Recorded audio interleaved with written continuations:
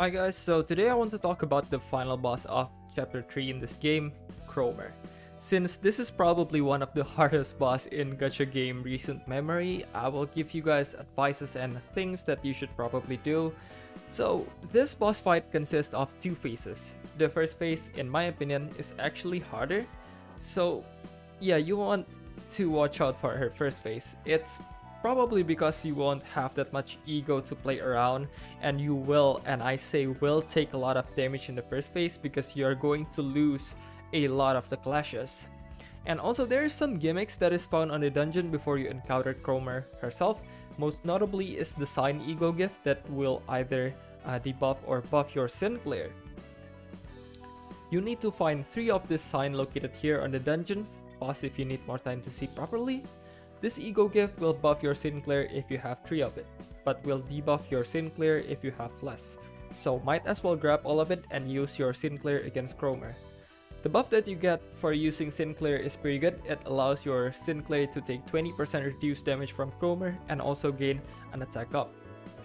Now, the huge thing is the debuff. If you don't get 3 of this sign, your sinclair will have a bind and a paralyze. That is a pretty, I would say, detrimental debuff, especially your paralyze, right? If you get paralyzed, that means 1 coin in your attack will be rendered useless. It's actually really huge. So yeah, it's either you don't use sinclair or use sinclair with his buff up. And there's also some ego gift that is really beneficial for you, most notably the snickering tongue that you can get in the 3rd floor of the dungeon near the entrance to the hill where you fight Kromer. This ego gift will give you 10% damage boost if you wanna clash. Absolutely amazing. Don't ever take any healing or defensive ego gift. Trust me, Kromer will kill you in like 2 attacks anyway, so might as well boost your defenses instead. I've tried taking some healing and defensive ego gift and it doesn't help one bit in my opinion. Now that you already know what to look for in the dungeon, let's talk about the first phase of Kromer fight. Her first phase is where all of your blunt characters that you have put sweat and tears to level them will be rendered almost kind of useless here. You see, her first phase resists blunt damage and all of her attacks are slash and pierce, which most of your blunt units are probably going to be weak to. In this phase, my tips is to hold your ego to win clashes. Don't use your ego when your basic skills are already dominating the opposing skills, right? Always save your ego to win clashes that you shouldn't be able to win without your ego. Use it when you don't have any option left to win clashes with Kromer. Because if you let her win any of the clashes, especially with her pierce skill, so she has slashes and pierce skill, right? Her slash damage is not too bad. It's still bad. It can probably still stagger your units, but her pierce skill is really devastating. If you let that through, your character is going to be almost always getting staggered, and you don't want that. Because of her first phase, I actually recommend you guys to use characters that can tank her pierce and slash skill really well. Someone like Basic Don is really good.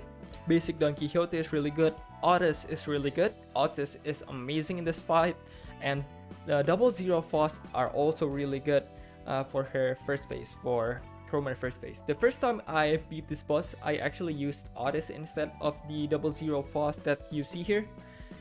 And after you went through the first phase, your blunt damage character can do some work again here. Regardless of like her first phase, you still want to take some blunt damage for her second phase. Since some of her second phase body parts are fatal against blunt damage, I use 000 Ishmael, Max Uptide 3, and also the basic Heathcliff as my blunt damage contributor here. You will see at the end that my Heathcliff is actually dealing the second most damage in the team after my Ishmael. It's actually really insane. So for her second phase, it's just your usual abnormalities battle, right? But she gains a new skill that deals blunt damage now, so you want to watch out for that. When you see her using this skill right here, you will know, because her targeting arrow will become kind of like a dotted line right here.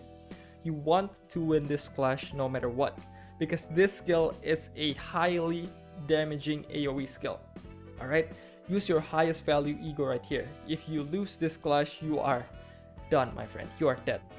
And that is pretty much it when it comes to defeating Kromer, really. So yeah, let's just do the TLDR here. TLDR, use slash and pierce resisting units for her first phase.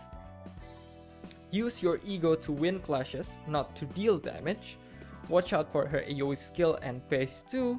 And also don't use damage or win rate auto, please. If you don't want to let her attack go through, it's actually better to just play it manually, right? Don't ever touch the auto choose system in this game. It sucks. It's better to try and win a neutral class than actually letting her attack be unopposed. It's really just devastating if you let her attack goes unopposed. You always want to at least try to be neutral on the clash. If your character doesn't have any options, you can use their ego, right? Use their ego to win the clash or use a defensive skill. But you still have to kind of see the opposing coin's value, right? Before you use your defensive skill. Yeah. And I think that's all for my tips against Kromer. And I wish you guys the best of luck out there defeating her. And yeah, just like usual, guys, goodbye, have a nice day, and keep playing gacha games.